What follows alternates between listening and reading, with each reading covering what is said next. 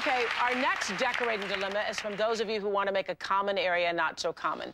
Debbie has come up with a cool color blocking technique for you to try. Look at this. Here's another example of how we use color blocking to define an area and turn a tunnel-like stairwell into a vibrant photo gallery. We've done a rectangle on the wall in a lighter shade.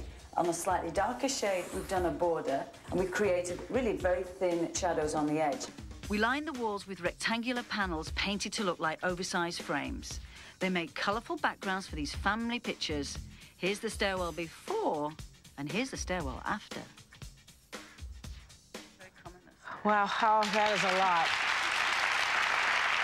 Very good. I'm exhausted watching it. Never mind doing it.